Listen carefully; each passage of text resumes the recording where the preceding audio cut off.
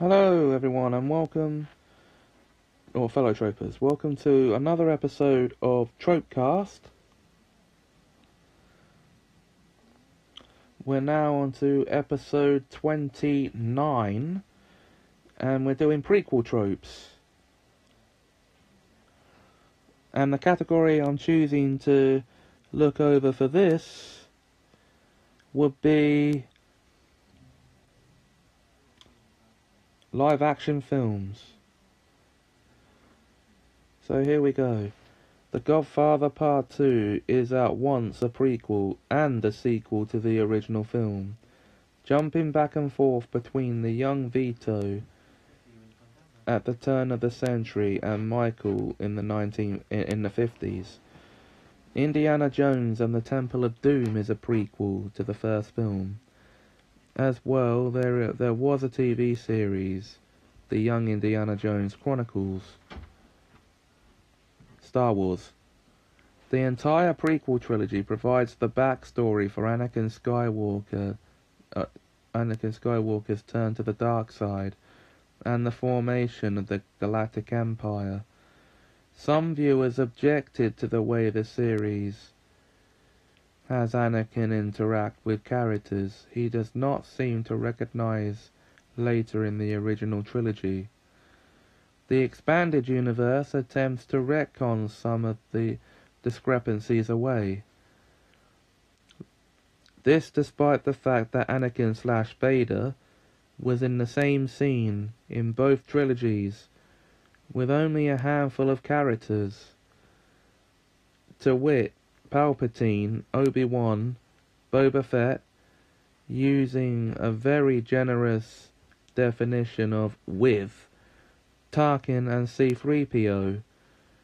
In each case, except the last, he does recognize them with C-3PO. Well, when they meet in Empire Strikes Back, Vader was kind of preoccupied.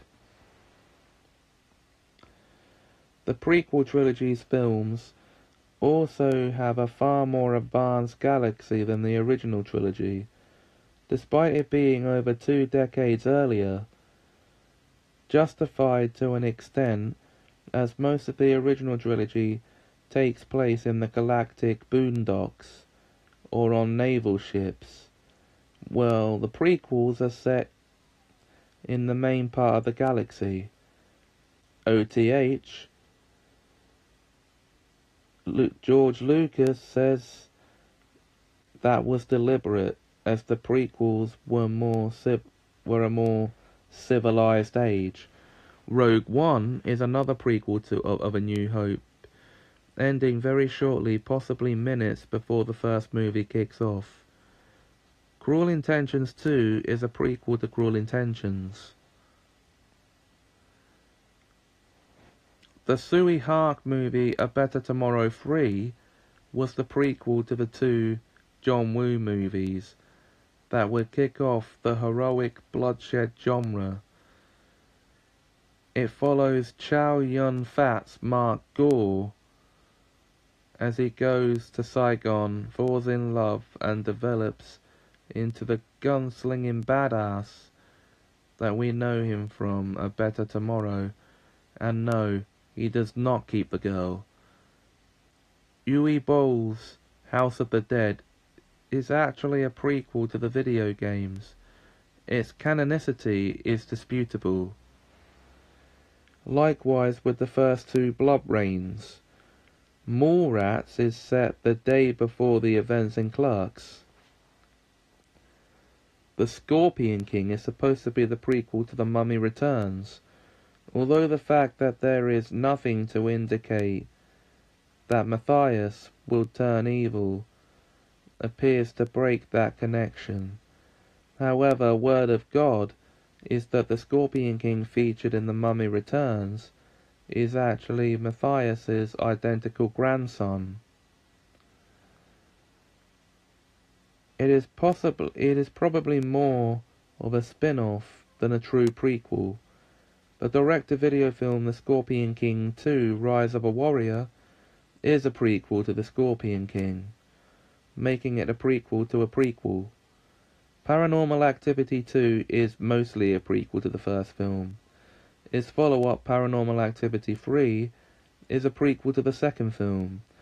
Final Destination 5 isn't explicitly advertised as such, instead opting for a twist ending in which, spoiler alert, it turns out it is a prequel. However, some of the trailers spoiled this by showing new footage of blank. The Thing 2011 is set less than a week before the first movie. It shows how the monster was first discovered and what it did to the Norwegian base. Although the films in the Marvel Cinematic Universe are standalone for the most part, their internal chronology makes Captain America the First Avenger and Captain Marvel prequels, as they take place entirely before the events of Iron Man. Most people would be surprised if you pointed out that the Muppet movie was actually a prequel to the Muppet Show, unless they've actually seen them. Of course, since it's blindingly obvious that many of the various characters who are friends, or at least co-workers of long standing on the show, are meeting for the first time in the movie. Both X-Men Origins Wolverine and X-Men First Class serve as prequels to the original X-Men film series trilogy. X-Men Days of Future Past, meanwhile, is an odd example, in that it is both a prequel and a sequel to the original trilogy, concluding with a blank. This means its sequel, X-Men Apocalypse, is still taking place years before the original trilogy, isn't a prequel anymore. If one wants to nitpick very much, it is still technically a prequel, since the ending of Days blank. Rise of the Planet of the Apes to the Planet of the Apes film series, more like a continuity reboot. The third, fourth and fifth films of the original series were prequels to the first two. However, the third qualifies as both a prequel and, from the verse's point of view, and a sequel from that of the ape characters. Terminator Salvation is a bit of an oddball because of the series' heavy use of time travel. It is both a sequel to Terminator 3 Rise of the Machines and a prequel to the events of the original The Terminator. Prometheus is described as a semi-prequel to the Alien series. Alien vs. Predator and Aliens vs. Predator Requiem were also prequels to Alien. But in the wake of this new film, their canon is difficult to determine. Red Dragon is a prequel to The Silence of the Lambs. The novel had already been adapted into film as Manhunter, but the original version did not fit into the film series, with Anthony Hopkins as Lecter. The same goes for Hannibal Rising. Dumb and Dumberer When Harry Met Lloyd is a prequel to Dumb and Dumber. Both Exorcist the Beginning and Dominion, prequel to The Exorcist, exactly what it says on the tin, prequels to the original film in two different perspectives of the directors. The former is the result of a complex executive meddling for the latter.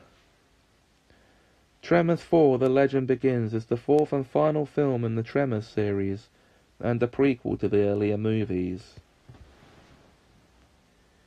But there are 6 Tremors films.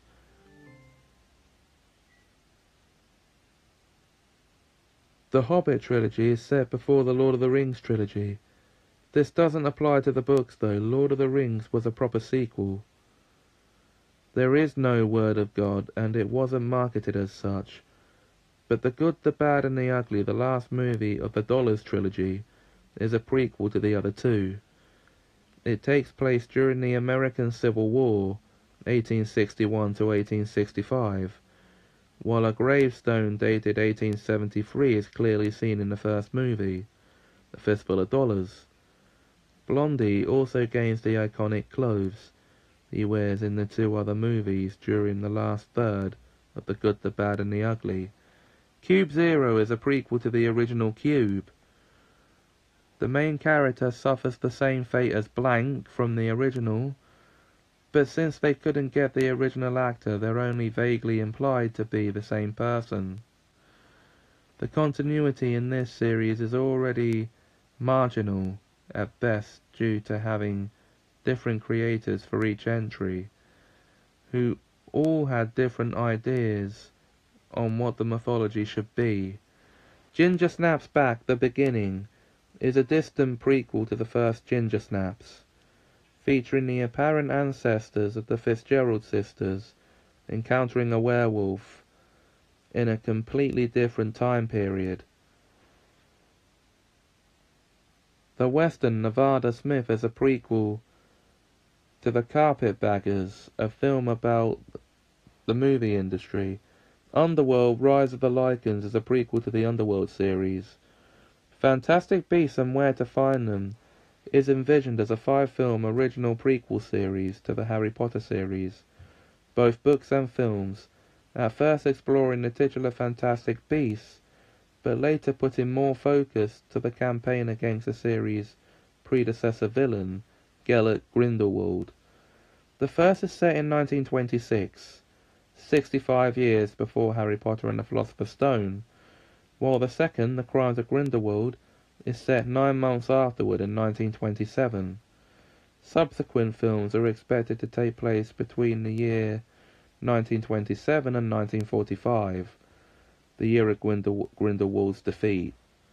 Insidious Chapter 3 is set before the events of the first film, showing how Elise Specs and Tucker were what Elise Specs and Tucker were up to before they became involved with the Lamberts. The Conjuring series. Annabelle is set a year before the titular doll is retrieved by the Warrens in the opening scene of The Conjuring. As the title suggests, Annabelle Creation shows how the doll came to be, and thus predates the previous 3 films by having a 1955 setting. The first Annabelle is set in 1970. No, it's not. It's set in 1967. The Nun is set in 1952, the earliest time period of the series, predating all previous films released. As indicated in the title, Ouija Origins of Evil details the start of darkness for the main villains of Ouija, with a setting some 50 years prior. As the events of Wonder Woman 2017 happen before and in the same universe as Man of Steel and Batman vs Superman Dawn of Justice, then is a prequel of both, though more directly connected to the latter. Smoking Aces 2 Assassin's Ball takes place prior to Smoking Aces. This doesn't show too much since the plots are mostly unrelated, except for featuring some recurring characters such as Laszlo Zoot and the Tremor family, at least one of whom was killed in the first movie. The original Japanese adaptation of The Ring has a prequel in Ring Zero Birthday, an Origins episode set 30 years prior. The prequel is adapted from a short story of an omnibus novel that, among other things, includes a plain sequel and an interquel.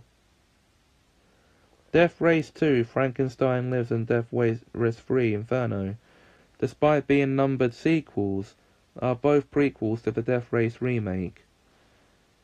And that, guys, is all we have time for in this episode.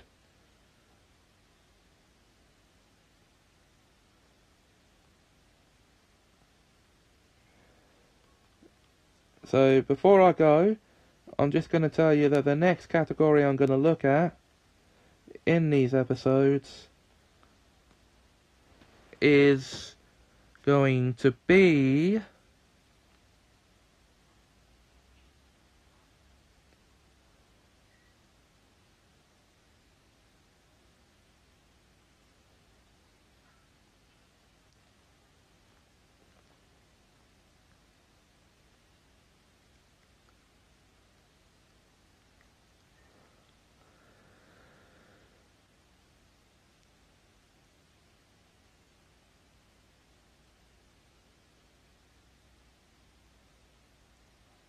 It's yes, it's going to be the sequel Gap. Until then, I thank you for watching. Hello, and welcome to episode 30 of TropeCast. We're now on the sequel first trope. No, we're not. We're on the sequel Gap trope, sorry. And I've chosen to do Western animation for this one, so here we go. Spoilers ahead. The Boondocks was infamous for having increasingly longer gaps in between seasons. 1 year and 7 months passed between Season 1, 2005 to 2006, and Season 2, 2007 to 2008. Then Season 3, 2010, came out 2 years later. Season 4, 2014, was released nearly 4 years later. After the show was apparently cancelled, it was eventually announced that it would be revived in the form of a reboot series that would premiere sometime in 2020, over 6 years after the last season of the original series. Masters of the Universe. As far as strictly animation series goes, there's a 5-year gap between the end of the original series, ended 1985, and the New Adventures of He-Man 1990, which doesn't even reach a full 5 years if one counts She-Ra, Princess of Power, ended 1986. Counting other adaptations, the gap is otherwise filled with a live-action Masters of the Universe 1987, The New Adventures of He-Man and He-Man and the Masters of the Universe 2002, 12 years, the 2002 series to She-Ra, Princess of Power, She-Ra and the Princesses of Power 2018, 16 years, Voltron. Defender of the Universe to Voltron the Third Dimension, 1998, 12 years. The Third Dimension to Voltron Force, 2011, 13 years. Force to Voltron Legendary Defender, 2016, only 5 years. Young Justice was also cancelled in 2013 after 2 seasons, but was revived for a 3rd season in 2019 as well, 6 years later. Star Wars The Clone Wars was cancelled in 2013 with its 6th season being released on Netflix, DVD and syndication in 2014. Its 7th season, announced in 2018, was released on Disney Plus beginning February 21st, 2020. Nearly 6 years after the 6th season, a 6-year period in which sequel series Rebels completed its 4-season run. Resistance had just completed its 2-season run, and the entire sequel trilogy was released. Samurai Jack, the 4th season ended in 2004. The 5th and final season wouldn't be produced until 2017, making a 12.5-year wait in the meantime. This may have been in part due to the creator spending most of the time desiring to produce the final arc of the show as a theatrical film, before deciding that ending it on television would be a better route, as the creator jumped between multiple TV and film projects, with the hope of eventually doing that final season as a movie. if you take the non-canon IDW comic book series that ran from 2013 to 2015 into account, you have a 9-year age gap between new Samurai Jack stories.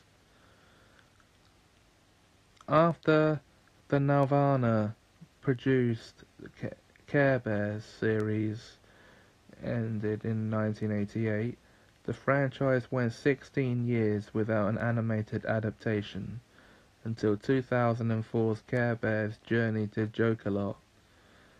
If their first animated series since 1988 is to be considered, then it's 19 years with Care Bears Adventures in Care-a-Lot 2007 closing the gap. The My Little Pony franchise had a gap without an animated television series that lasted 18 years between 1992's My Little Pony Tales and 2010's My Little Pony Friendship is Magic. The toy line did exist as Generation 3 and Generation 3.5, 1997 to 1999, and 2003 to 2009 respectively. But the only animated works between these periods were direct-to-video films and shorts. And that would be the sequel gap trope. So next episode may take a while to come also, but when it does, it will be time to look at examples for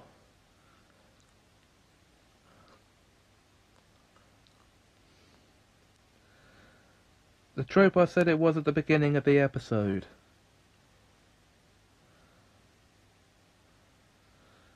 The sequel first trope.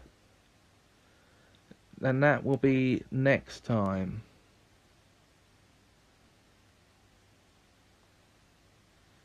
Until then, thanks for watching. Hello, and welcome to another episode of TropeCast. We're now on to episode 31.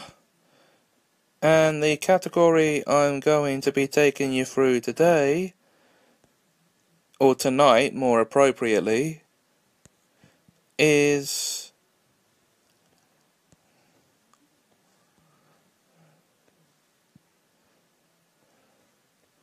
the sequel first category.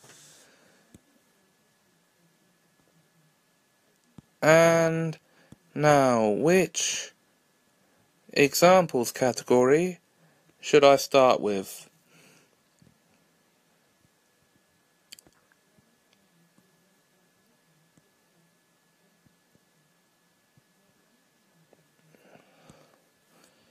No. Okay. Film. The North American release of the Jackie Chan film Armor of God 2 Operation Condor, retitled simply Operation Condor, came 6 years after its release in Hong Kong, before the original Armor of God. When the original finally made it across the Pacific, direct-to-video no less, it was retitled Operation Condor 2 The Armor of Gods. Confused yet?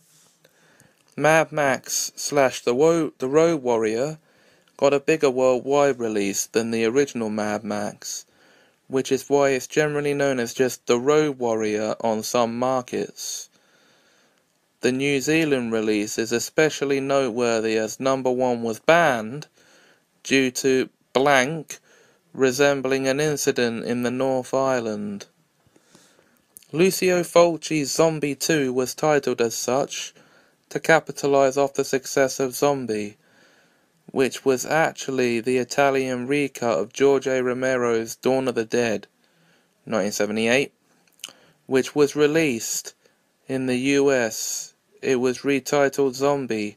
Subsequent sequels weren't retitled, leaving many Americans wondering where the mythical second zombie film could be found. If that doesn't hurt the mind to begin with, the issue was corrected in a 2-disc re-release of the original, titled, you guessed it, Zombie 2, leaving a whole new generation of horror fans to wonder where the hell the first zombie picture could be found. The Italian cut, which removes humour, of Dawn of the Dead is out in America as Zombie Dawn of the Dead. Whether this makes things more or less confusing is up for debate. In Italy, the Maniac Cop series received the same treatment. Maniac Cop 2 became Poliziotto, Sadico, Sadist, Policeman, while the first movie was retitled as Maniac Cop, Poliziotto Sadico 2. Film fans who pay attention to the credits must have wondered why the poster for Missing in Action has the credit based on the characters created by Arthur Silver and Larry Levinson and Steve Bing. The Cannon Group filmed Missing in Action 2 The Beginning first as Battle Rage, but it was decided the actual sequel, in which Braddock, Chuck Norris, goes back to Vietnam, was the stronger of the two, and hence Cannon released that first.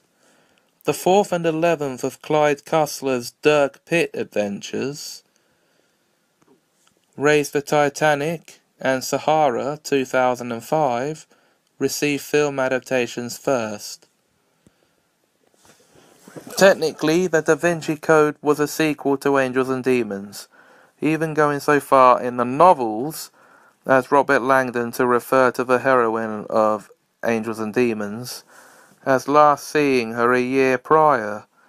When the films came out in the reverse order, the incontinuity is referred to the dialogue when the Vatican personnel are trying to get Langdon to help them.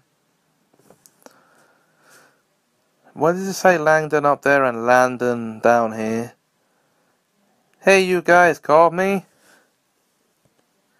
The film adaptations of The Lord of the Rings and The Hobbit, not quite your typical example, as they're evidently not trying to pass off the events of the latter as happening after those in the former, but some people do seem to think that the Lord of the Rings books came out earlier. No, actually, they did not. The Vengeance trilogy was distributed like this in the US.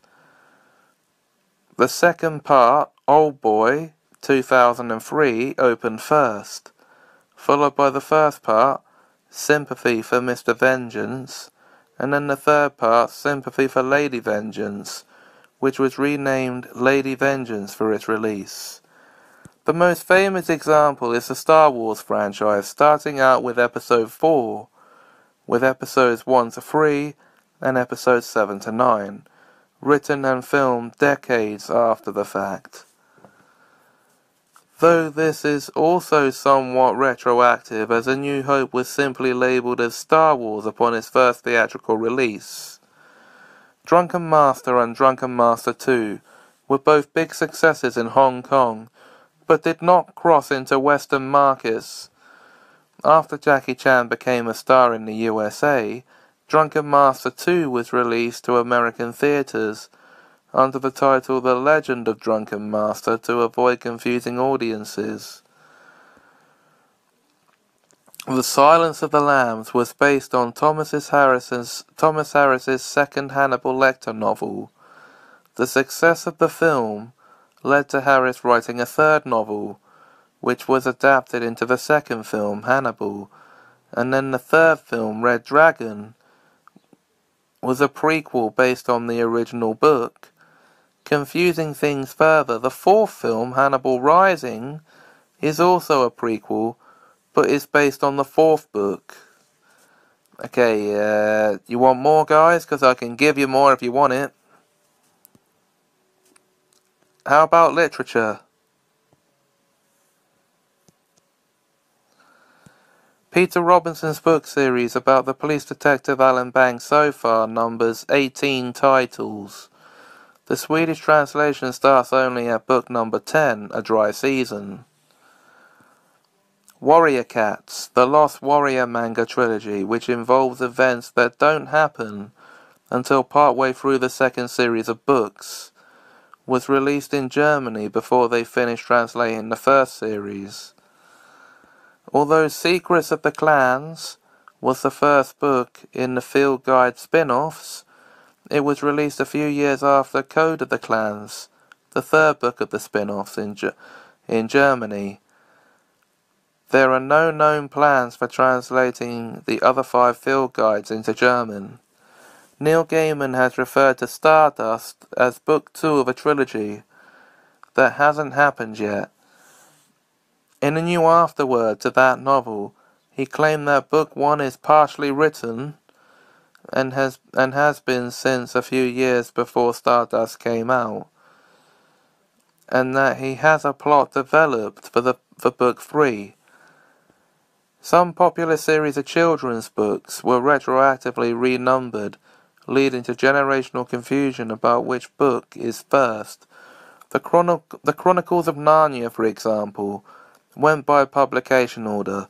The Lion, the Witch and the Wardrobe, Prince Caspian, The Voyage of the Dawn Treader, The Silver Chair, were followed by The Horse and His Boy, overlapping the events of The Lion, the Witch and the Wardrobe, The Magician's Nephew, and The Last Battle. Later, the author, that would be C.S. Lewis, renumbered the series based on dramatic date in the order 6152347.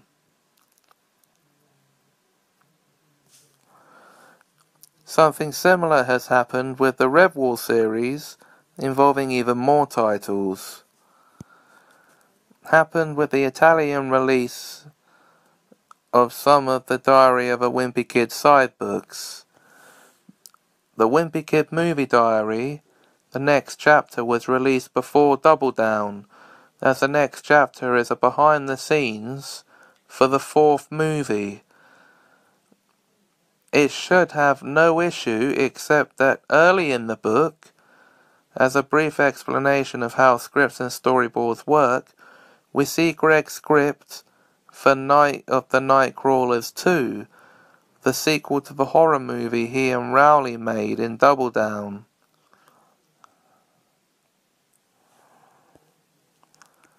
Diary of an Awesome Friendly Kid, which makes a few references to the events that happened in the Meltdown, was released in Italy before the Meltdown. The Italian release of Dav Pilkey Dogman began before they even ended the release of the Captain Underpants books. As a result, George and Harold's introduction in the first Dogman book spoils Yesterday George and Yesterday Harold's POV ending of the Captain Underpants and the sensational saga of Sir Stinks-a-Lot to Italian readers. Yes, because we know that's what they're like. Okay. Do you want to go live action TV, guys? Because I can do it if you want me to.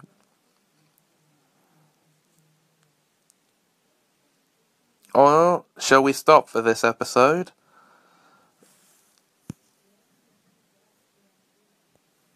And instead I tell you which category I'm going to cover next. And that will be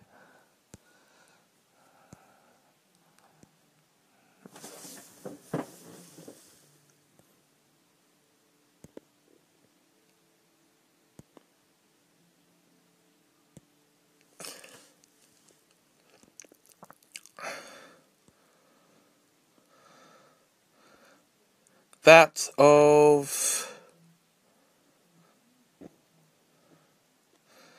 the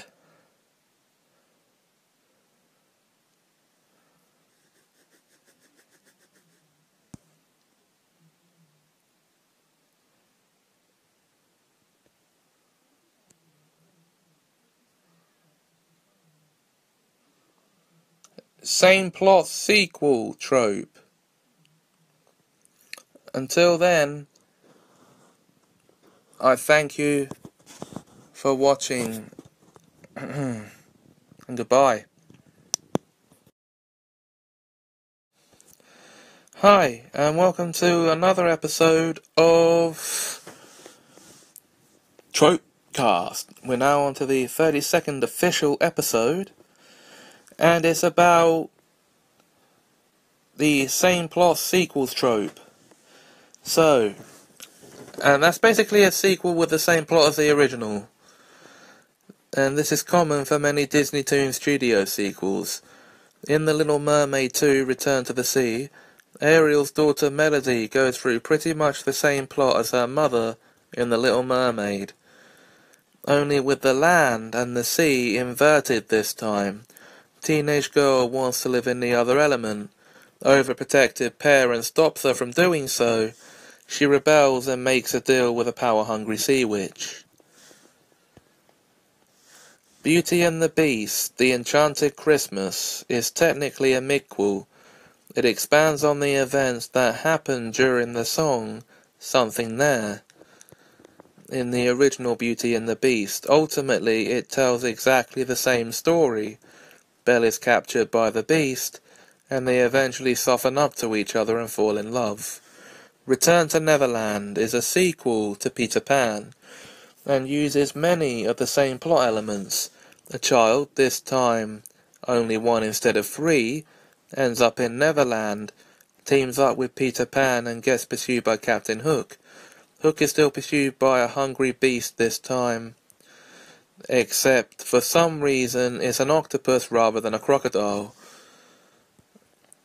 The Jungle Book 2, the sequel to the Jungle Book, still revolves around the dilemma whether Mowgli belongs to the jungle or the man village, and Baloo still wants him to live in the jungle with him. Meanwhile, Shere Khan still pursues Mowgli to kill him. Finding Dory has many of the same story beats as Finding Nemo.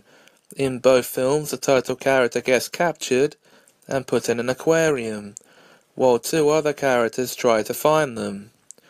There's an opening flashback, a school field trip, where things go wrong, a scene set on a shipwreck, a glow-in-the-dark predator, some predators who are friendly to the protagonists, a goofy bird, a gruff character who tries repeatedly to escape the aquarium, a reunion with lost parents, and a climax in which dozens of fish perform an unlikely escape. Incredibles 2 also has many of the same story beats as the original The Incredibles. One of the Power Parents is given the opportunity to relive their glory days as a superhero, while the other parent stays at home raising the kids. Yes, that is quite... Yep, okay. Live action films. Jurassic Park. This happened not once but twice after the series was revived. Jurassic World, taking place 2 decades after the original Jurassic Park, borrows many elements from it. 2 children visit a park of genetically engineered dinosaurs, run by a relative of theirs. Due to an error in the security system, dangerous dinosaurs escape and attack people, and the children get lost. Blank. Also, the general theme of human greed and interfering with nature is the same. Jurassic World Fallen Kingdom has been called essentially a remake of the Lost World Jurassic Park, with a heavy-handed, almost obnoxious green Aesop about an expedition being sent back to the dinosaur-filled islands after the original part broke down to retrieve as many specimens as possible, while a bunch of smug, snake, corrupt corporate executives attempt to profit off it. The dinosaurs break free and cause a rampage on the mainland, leading to a karmic death for the cartoonish capitalist villains, and an ending speech by one of the previous film's characters, that people will have to learn to live with dinosaurs roaming the earth. The Force Awakens, the 7th installment in the Star Wars film series, has a similar plot to the original trilogy, particularly A New Hope, to the point that The Force Awakens comes off as a soft remake. An evil Nazi-esque army led by a sinister figure in black constructs a space weapon that can destroy planets. A resistance member hides some information the villains so want in the memory of a droid.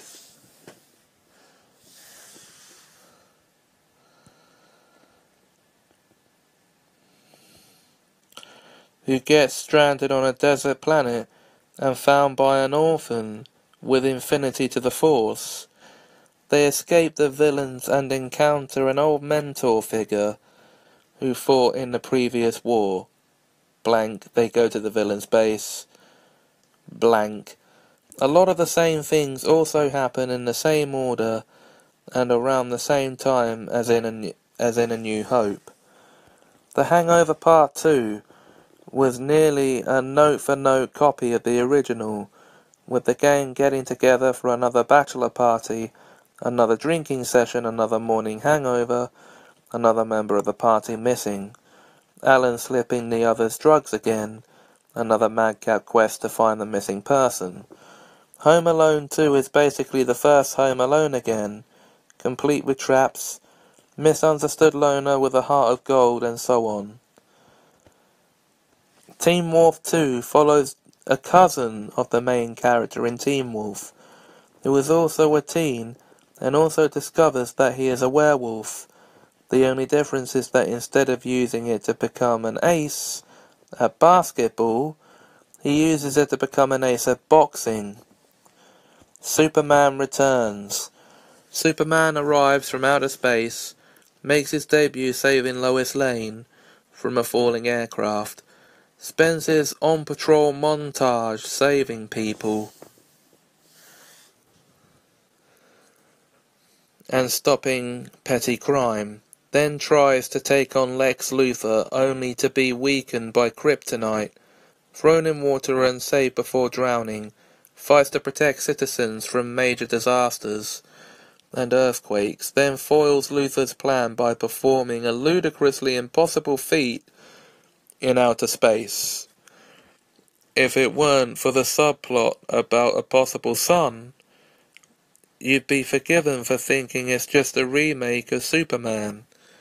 Escape from LA is essentially a remake of Escape from New York, almost plot point for plot point. Snake is captured and then enlisted by the authorities to break into a former city that is now a huge prison island, Manhattan and Los Angeles, respectively, to retrieve an important person to prevent a war. Even characters are remarkably similar. Cuervo Jones is the Duke, maps to the stars, Eddie is crabby, etc. Riddick creators David Twohy and Vin Diesel expressed in interviews that they specifically wanted to avoid this when they made the Chronicles of Riddick by not simply doing a remake of Pitch Black, only with bigger and meaner monsters.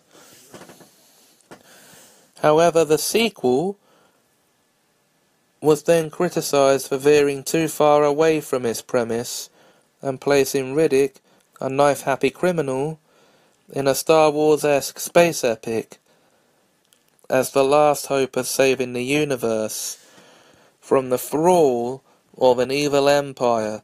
The next movie, simply titled Riddick, then played this straight. Once again, Riddick is stranded on an uninhabited planet before nightfall arrives, and the whole planet is swarmed with hostile aliens requiring the humans to retrieve energy batteries to power a ship and escape. Fright Night 2 New Blood is an odd case where it's officially a sequel to the 2011 movie, which was already a remake of the 1985 movie, but it's really just the same plot again, character names and all. Teenage boy suspects that his neighbor is a vampire, recruits a horror TV star to reluctantly help him. Blank, final battle where the vampire is killed by sunlight. The only real difference is that the vampire is a woman this time around, and is implied to be a historical figure like Dracula, namely Elizabeth Bathory, which makes you wonder why they didn't just make it a divorced installment.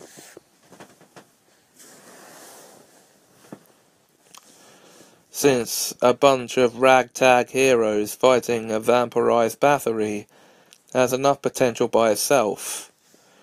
Actually subverted in Terminator 2 Judgment Day, which sets itself up as being a same plot sequel to the Terminator. The machine sent the Terminator back in time to kill John Connor before he can become a resistance leader, and so Connor sends someone to protect his own past self. The film's first act contains many scenes that mirror the first, with the Terminator played by Arnold Schwarzenegger and his mysterious opponent played this time by Robert Patrick, making their way around in the present day and trying to find their quarry, the only difference being that now they're looking for John himself rather than his young mother. Then comes the shocking twist that reveals that Blank, at which point the plot goes off in much a different direction than the first film. Dear. Wild Things 2 is pretty much a carbon copy of the original Wild Things. Set in South Florida, two high school girls as the main characters, one a white trash tomboy and the other a feminine rich girl. A fraudulent court case that ends with somebody being awarded a lot of money, a threesome scene between the conspirators, then an ensuing gambit pile-up, while lots of other characters turning out to have been in on it all along, then either ending up dead themselves in a series of backstabs or revealed to have faked their deaths. There's even a montage of scenes over the ending credits to fill in the gaps in the plot. The Cutting Edge has 3 direct-to-video sequels. Each of those repeats the same basic formula. A professional ice skater needs a partner who turns out to be someone from a different, less artistic sport. Hockey player, rollerblader, hockey player, speed skater. They become not only skating partners, but also fall for one another. There will be usually a romantic false lead, or miscommunication to add some drama, only for there to be declarations of love right before or even during the competition, although in 2 of the 4 cases the romance doesn't last to the sequel.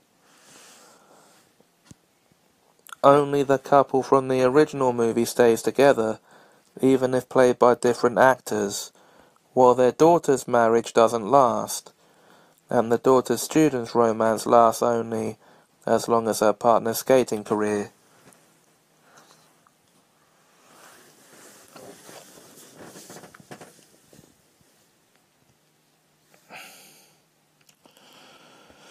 We don't know anything about her second romance since there wasn't a 5th movie.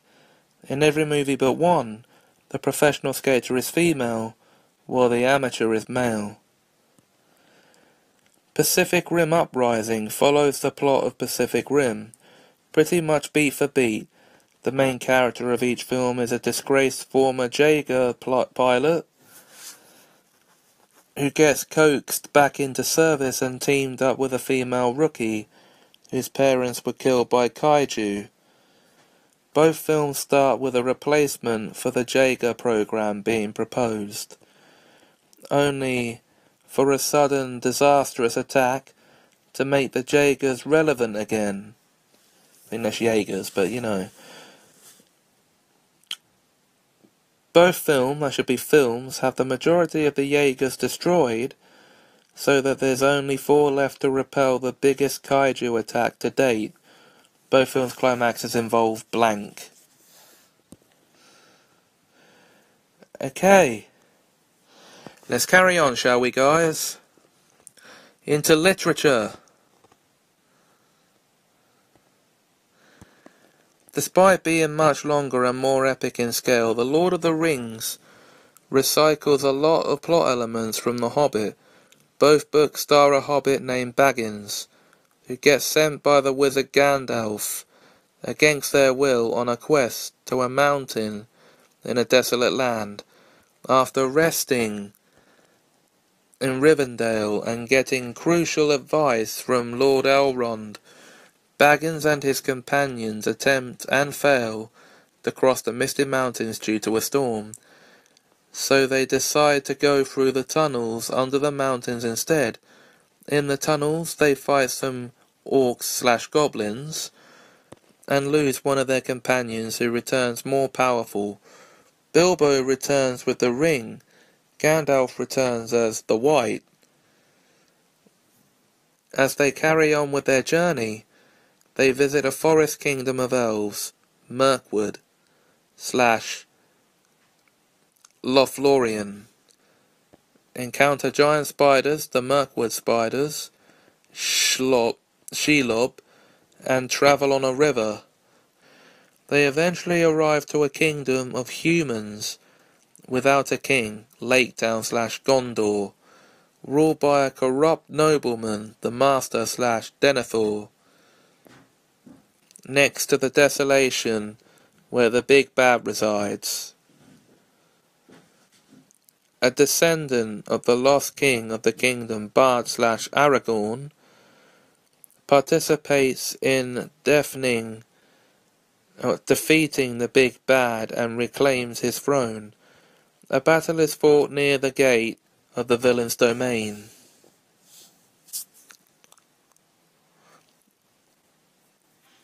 Which is joined by the eagles on the hero's side. Crops up in some Goosebumps sequel books. In particular, Night of the Living Dummy. The Night of the Living Dummy books all have a female protagonist who has issues with one or more siblings or cousin in 3. The Living Dummy, first Mr. Wood, later Slappy, comes to life and does cruel pranks, which the protagonist is blamed for.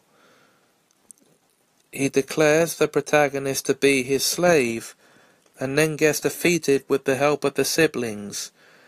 Most have a twist where another dummy or doll is actually alive too.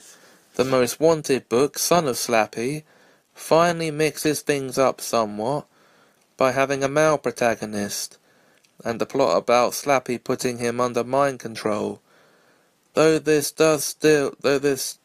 is still mostly a variant on the protagonist playing for the dummy's pranks idea.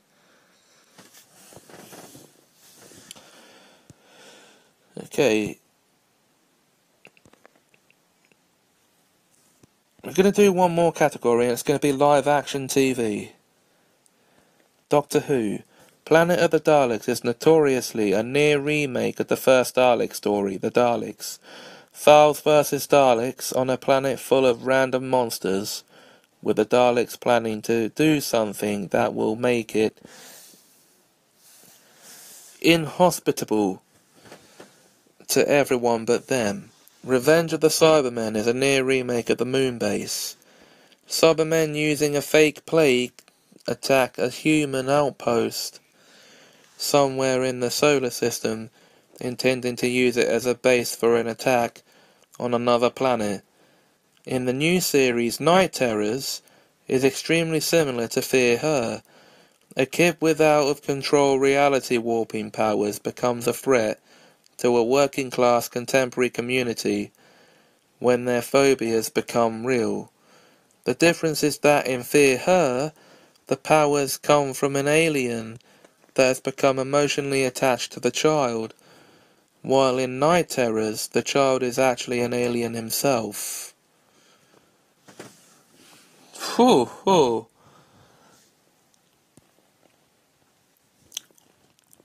Helix Season 2 changes the location from the Arctic to an island in the Pacific Northwest, but otherwise is pretty much the same as Season 1. CDC officials have to contend with a viral outbreak at a remote complex with all sort of access points and secrets, and led by a mysterious leader who is actually an immortal member of a centuries-old conspiracy, with at least one member of the CDC team having unofficial ties to the conspiracy.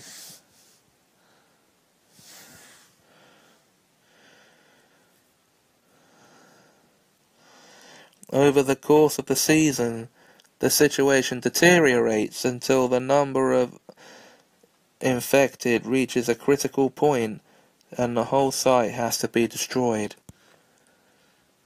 And that is where this episode comes to an end.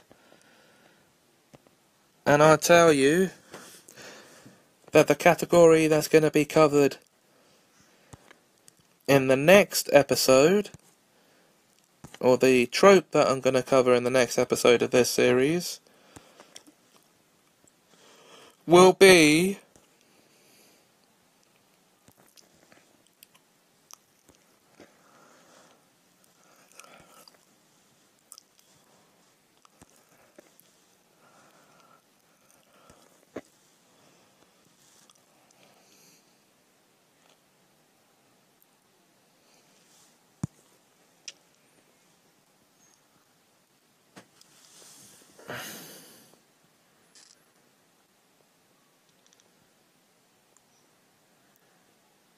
the sequel episode.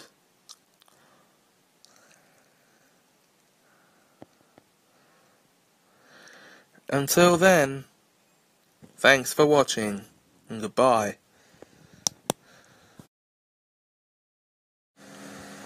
Hello, and welcome to the 33rd official episode of TropeCast. And we are now on to the trope of sequel episodes, and I've chosen the category of Western animation. So to start with, The Amazing World of Gumball. Both The Burden and The Bros act as sequel episodes to the show, the latter more so than the former. Each episode, all of which were aired on consecutive weeks, formed part of a loose trilogy about Gumball and Penny's relationship and Darwin's feelings towards it. The Nobody deals with Darwin and Gumball finding out someone is living inside their house. Blank. In turn, The Nemesis is a sequel to The Nobody about blank.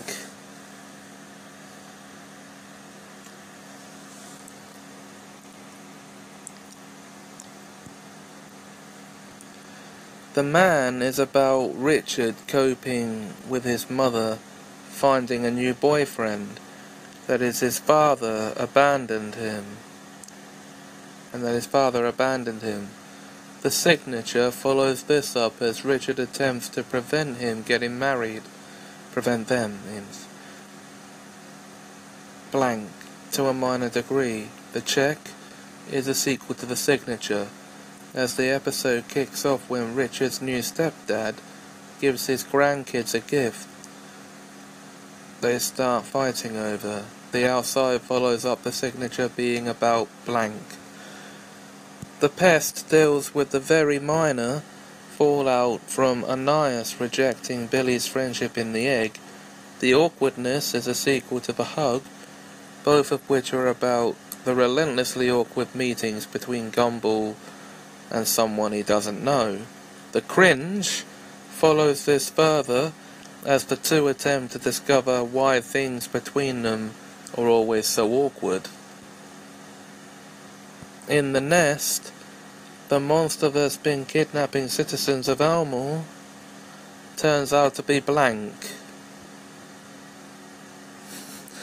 The Angry Beavers, the episodes Up All Night and Up All Night 2, Up All Day, The Reckoning. The first one concerns the beavers trying to stay up until morning, and eventually staying up until the future.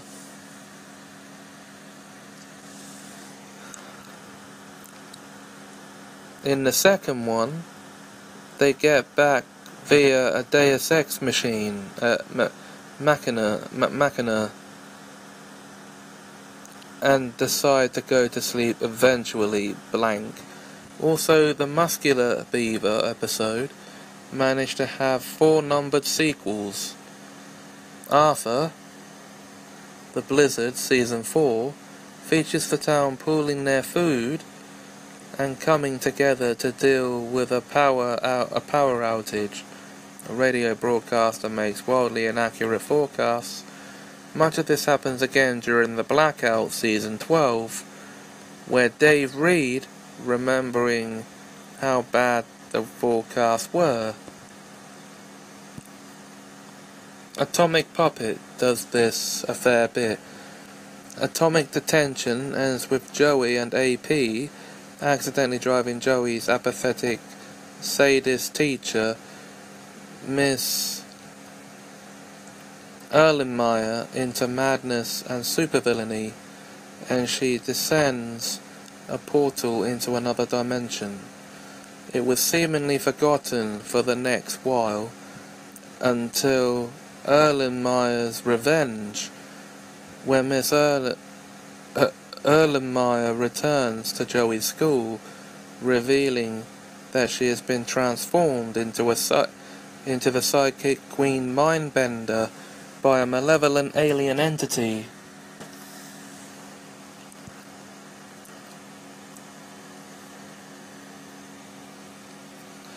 From the dimension she entered. Ticked Off picks up immediately where Survival of the Feltist,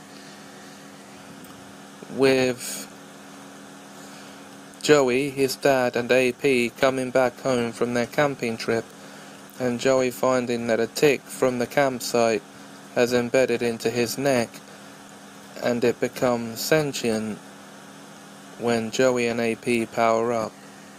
Monster Truck Invasion sees the return of Zorp, the leader of aliens, the leader of the aliens from Pizza Planet.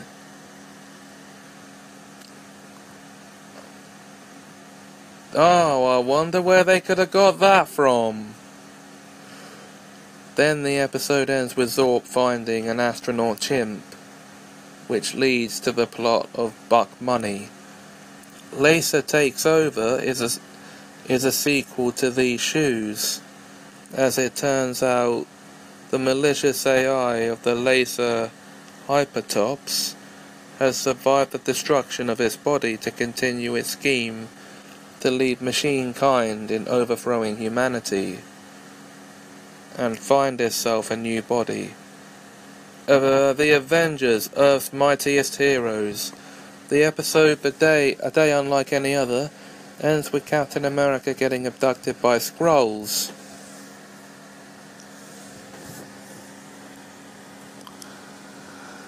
Prisoner of War later shows how Cap escapes them.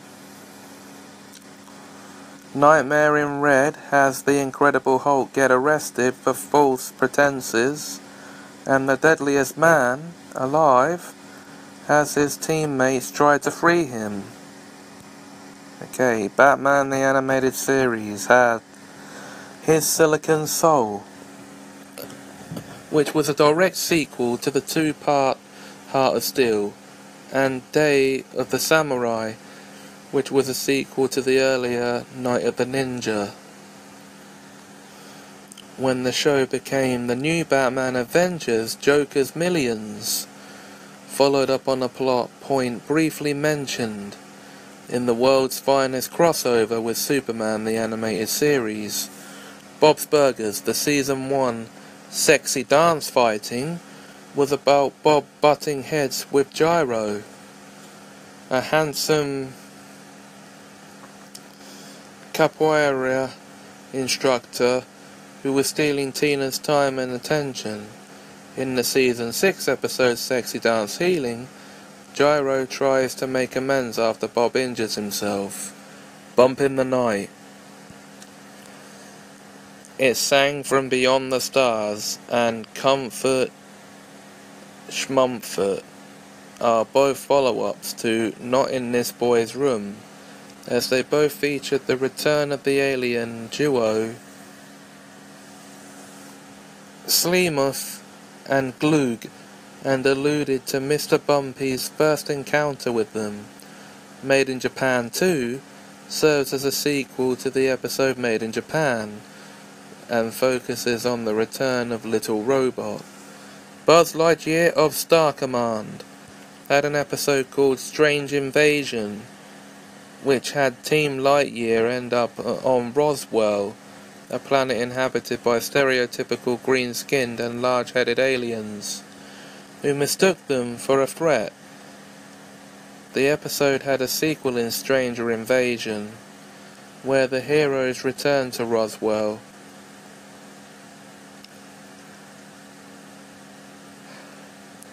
and had to help the inhabitants fight back against the invading forces of evil Emperor Zurg. Chalk Zone had a considerable number of episodes that served as continuations to previous episodes. Follow the Bouncing Bag is a sequel to Hole in the Wall, where Vinnie Ratton continues trying to carry out his scheme of discovering Chalk Zone and exploiting the place and its inhabitants for profit. Disarm Rudy is a continuation of Pumpkin Love, as it has Jacko try to get even with Rudy for stealing his bride. There was a series of episodes devoted to Snap hosting a show where he has a zoner sent out to shoot footage of Chalk Zone wildlife.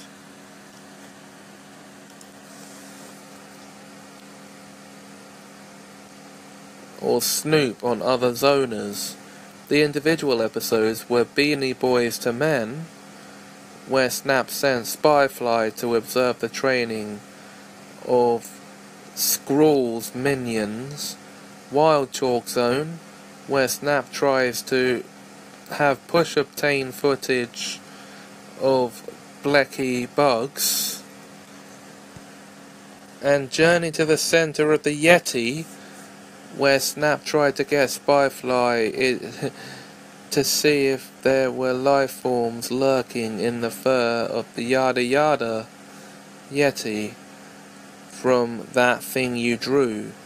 Killer Breath and Doofus Penny's Grand Opening were both sequels to The Doofy. The former had Doofus Penny try to help Doofus Rudy create the perfect art model by using an invention to merge baby's breath with the killer bush in hopes of creating a baby bush that will stay still only to play Chalk Zone with a terror aptly named Killer Breath. The latter had Doofus Penny drag Snap into a tour of her Scientastical Hall of Wonders. Wonders! Reggie the Red had the episode's main conflict resolve around Reggie Bullnerd finding a piece of red chalk that nearly took over Rudy in Battle of the Hands. The further adventures of Superhero Snap serves as a sequel to Superhero Snap, and has Snap help Generic Man recapture the villain Major Brand. What lame names. After she escapes from the secure yet humane correctional facility generic man took her to. Snap vs. Boo Rats is a continuation of both Benny Ratton's episodes and Indecent Exposure, as it has Benny Ratton and Terry Buffon working together after discovering that they're both obsessed with exposing the existence of Chalk Zone. Codename Kid Next Door had plenty over its run.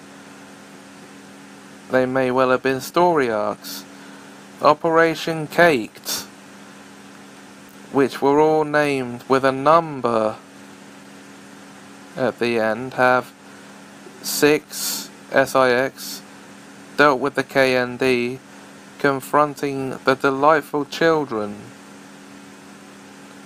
and trying to take their birthday cake away from them, blank.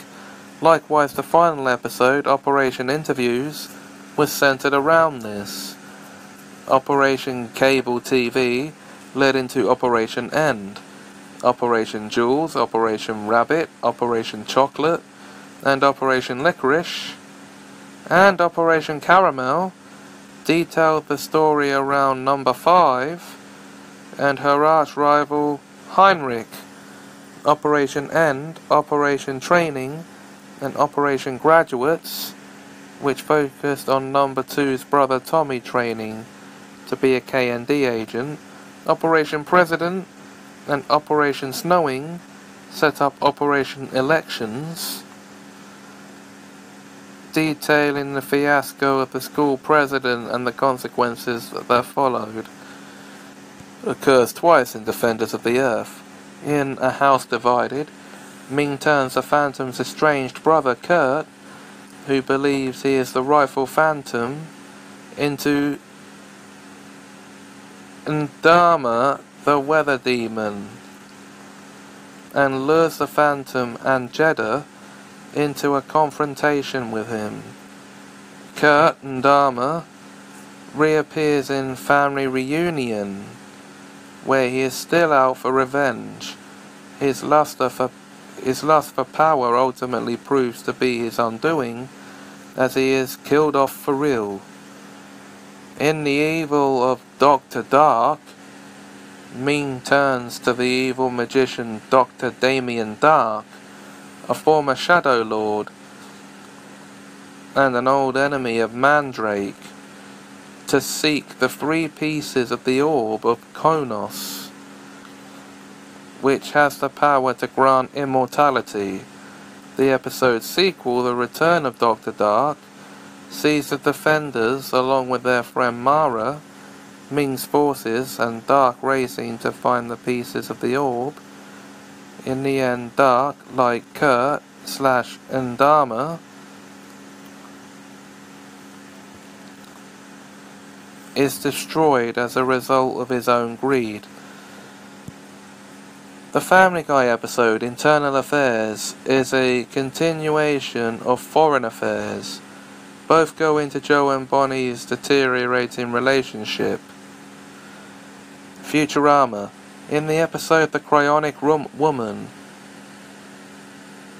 is essentially a sequel to the pilot episode, showing how far Fry's come, reminding us of what his life was like before he was frozen, and showing how someone might suffer for being a fish out of water in this situation.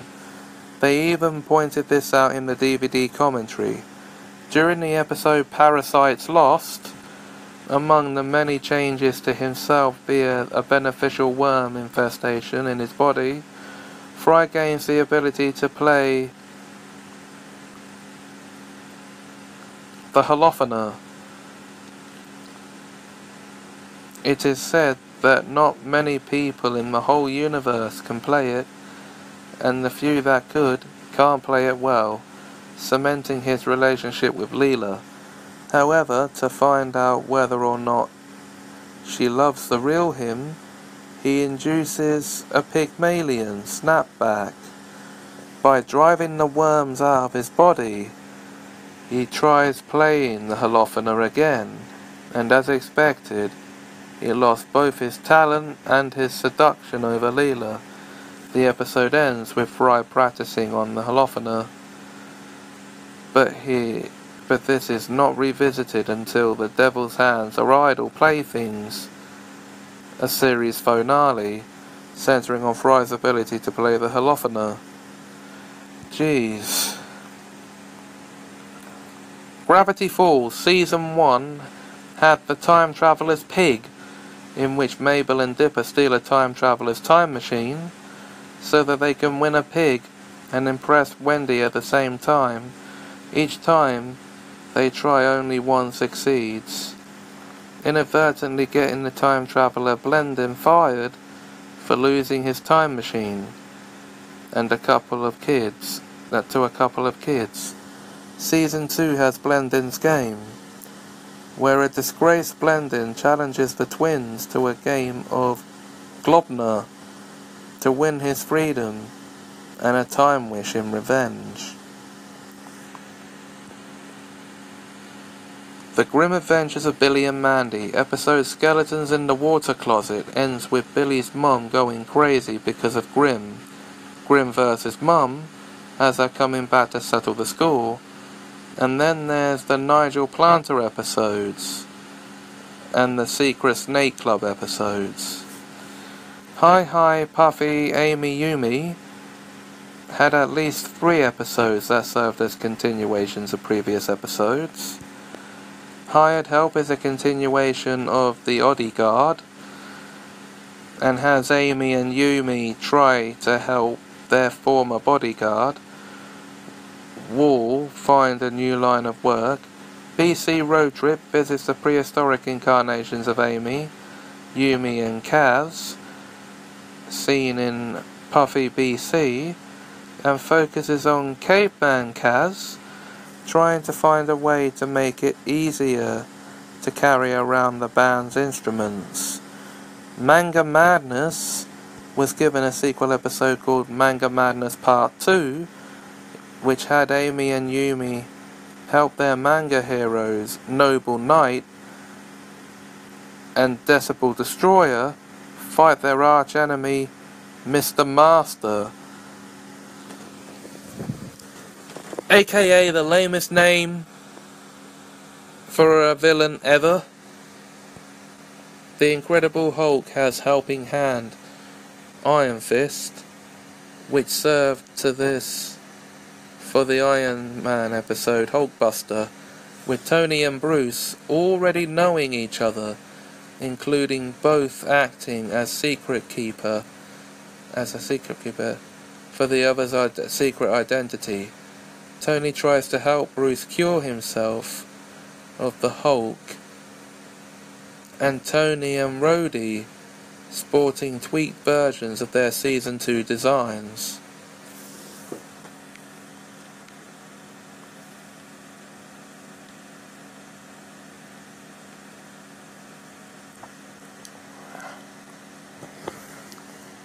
Kim Possible.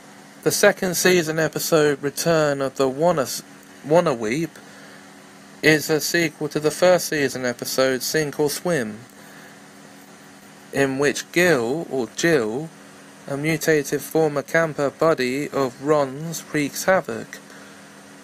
In the sequel episode Wanna Weep has been reopened and Gil has returned to his human form. In the fourth season, Oh No Yono follows up on the introduction of Hannah, Ron's adopted baby sister, in Big Brother, with plot lines set up in the Big Brother coming to fruition in Oh No Yono. The events of the grand finale graduation are triggered by blank.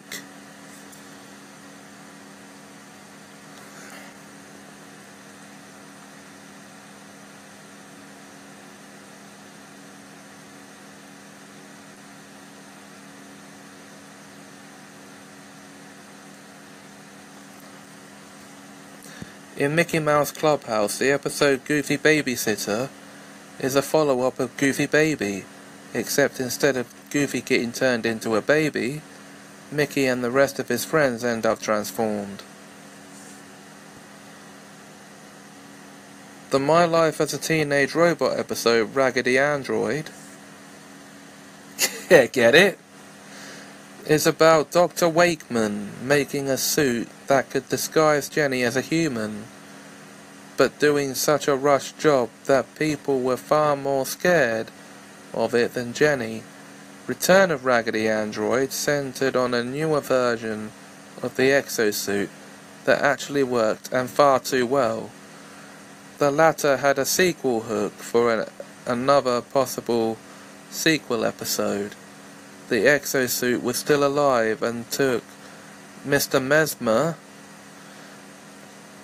as a new host, which was never resolved on screen, but Mr. Mesmer was later shown to be fine, implying that it was dealt with off-screen.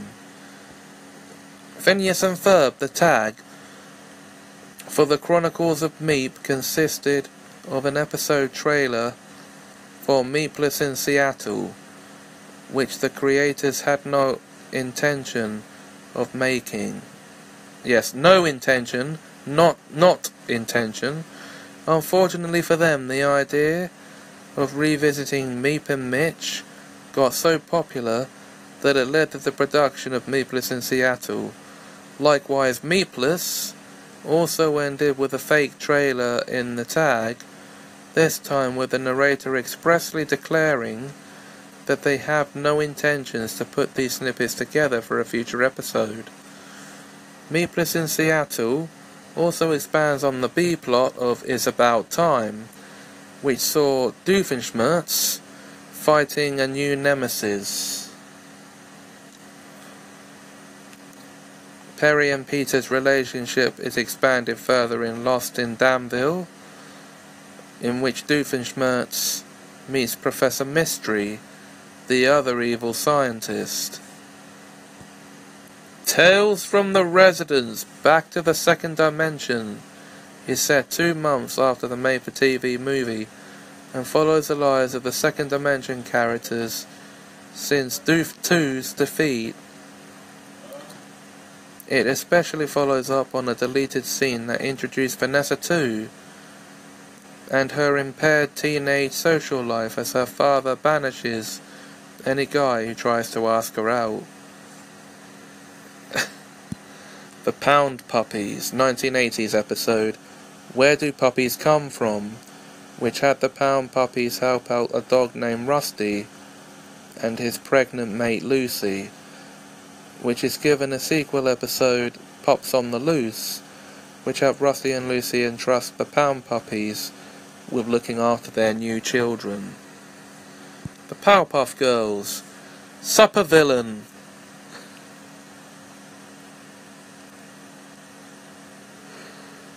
Is an episode about a neighbour of the Powerpuff Girls who decides to become a supervillain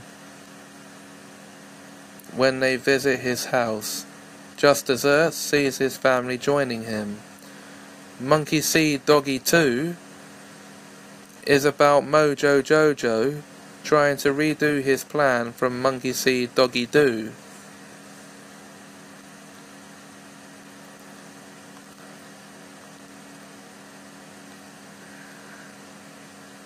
More successfully, Aspirations saw Seducer trying to restore her power after having her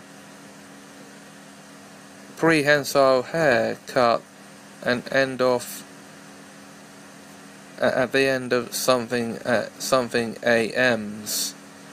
Ready Jet Go. Asteroid Belt Space Race is a sequel to Space Race, as it focuses on the rematch that Celery and Zucchini promised to have at the end of the latter episode, this time with Eggplant and Zerk involved. Racing on Sunshine is a sequel to Kit Kat Derby, which takes place 1 year after said episode. Lone Star 2, Rocket Kids, is a sequel to Lone Star, hence its title. Recess, The Big Prank, is about TJ attempting to pull a prank on King Bob, so he can officially earn the latter's former title of Prankster Prince. The madness of King Bob has Bob jealous of TJ getting more admiration for his pranks than he did when he held the title, abandon his post so he can pull a prank on TJ. Ren and Stimpy Adult Party Cartoon has Fire Dogs 2, which is a sequel to Fire Dogs, an episode of the original series.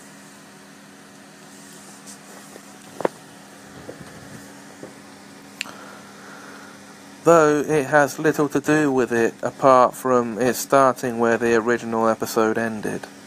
Rick and Morty, spoiler warning here. The Season 3 episode The Rick Lantis Mix-Up serves as a direct sequel to the Season 3 premiere, The Rick Shank Redemption. In the latter episode, Rick broke out of prison, and in the process, pitted his two greatest enemies, the Galactic Federation and Citadel of Ricks, against each other, with both sides suffering heavy casualties and massive damage. The former episode then shows how the Citadel and the Ricks and Mortys living there have been repairing and recovering from the damage, and what life has been like for them since. Rick Lantis Mix-Up also serves as more of an indirect sequel to Season 1's close Rick counters of the Rick kind, in that blank.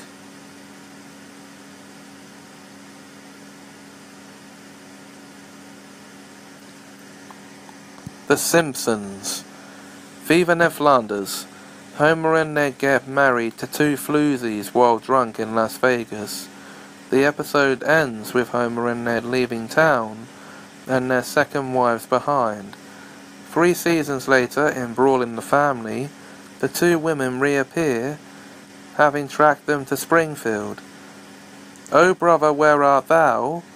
Shows Homer meeting his successful long-lost half-brother Herb, and ends with Homer ruining his brother's career and their relationship. Brother, Can You Spare 2 Dimes? Shows a down-on-his-luck Herb returning, regaining his fortune with the Simpsons' help, and reconciling with Homer. Special Edna was continued in My Big Fat Geek Wedding. Season 28, Camp Krustia, which is a sequel to Season 4's Camp Krusty.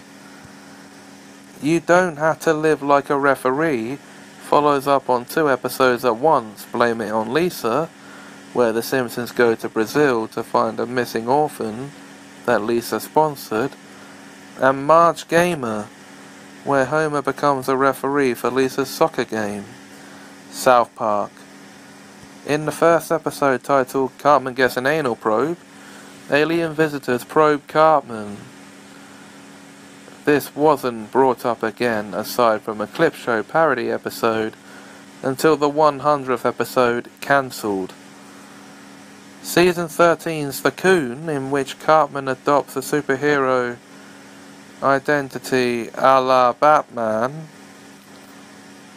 and encounters his arch-rival Mysterion, is revisited near the end of the 14th season, where Cartman, back as the Coon, has gathered up the South Park kids in a superhero team reminiscent of the Justice League or Watchmen, and the story proceeds to involve the gang dealing with BP, now renamed DP, reckless spilling that inadvertently unleashes Cthulhu and his minions upon the Earth in a massive 3-episode story arc, don't ask, right before the 14th season finale.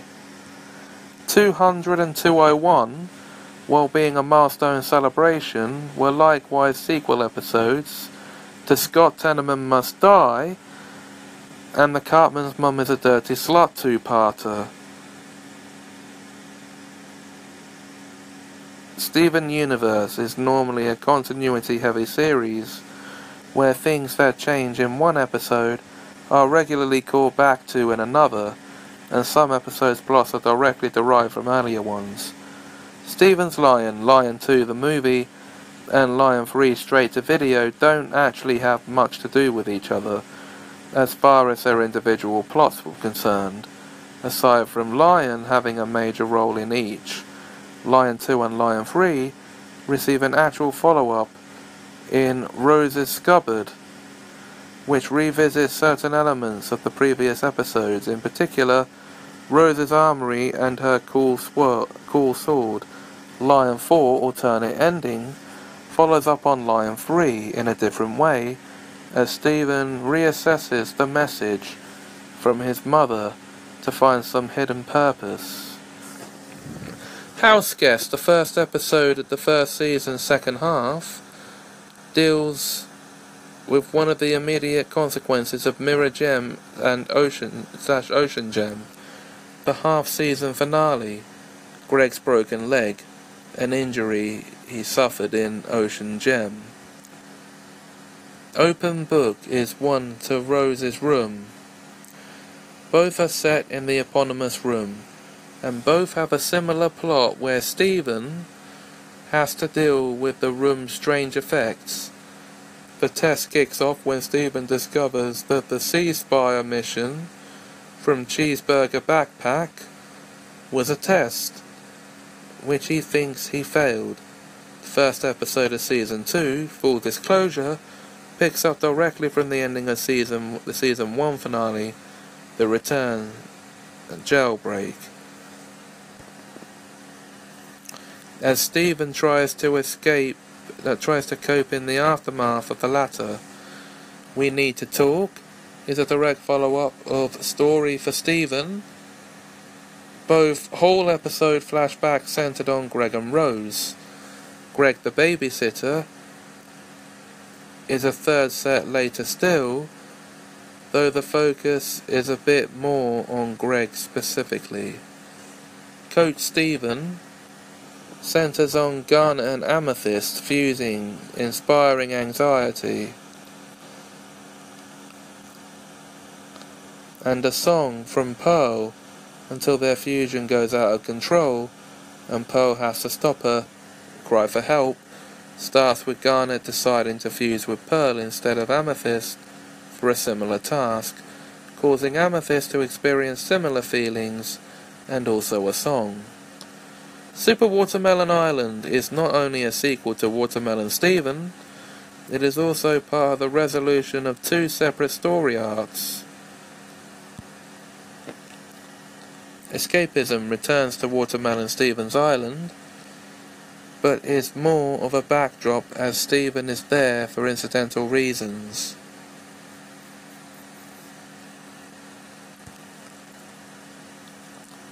And if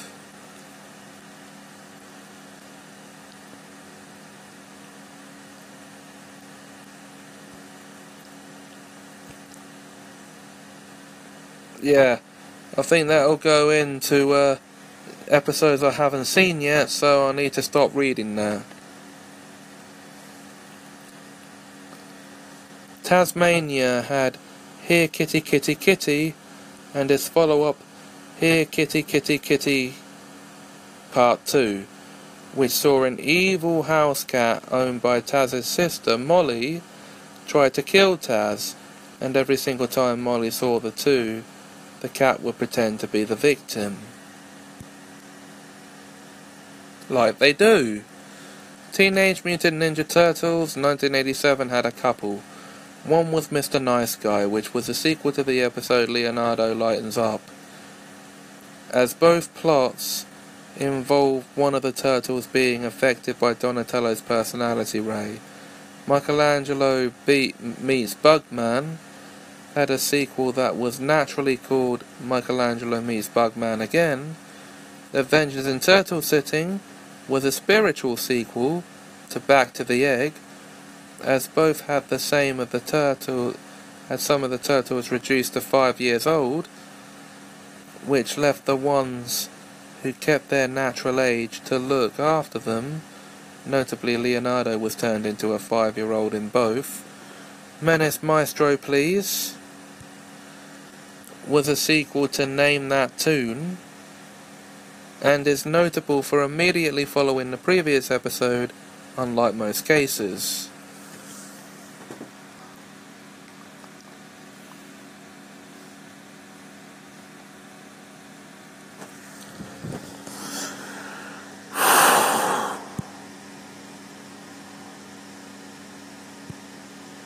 Jeez, I didn't take into account how many there would be.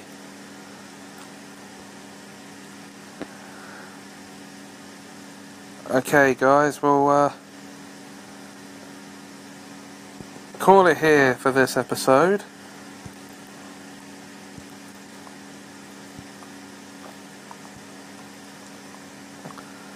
And I'll ask you to join me for the next episode, in which I will be going over the trope of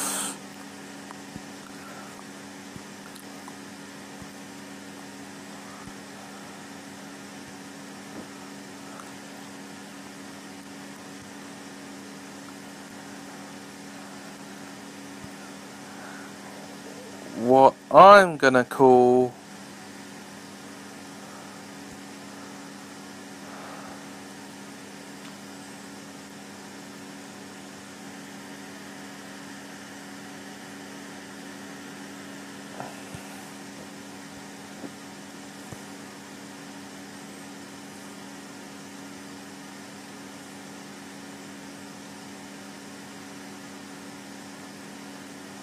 okay, not what I'm gonna call, because it's gonna be the sequel hook.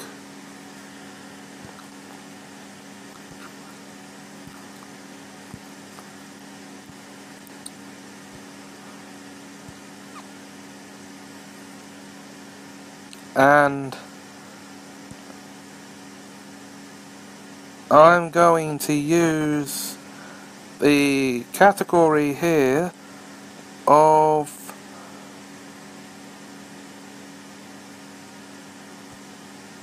Web Original. Until then,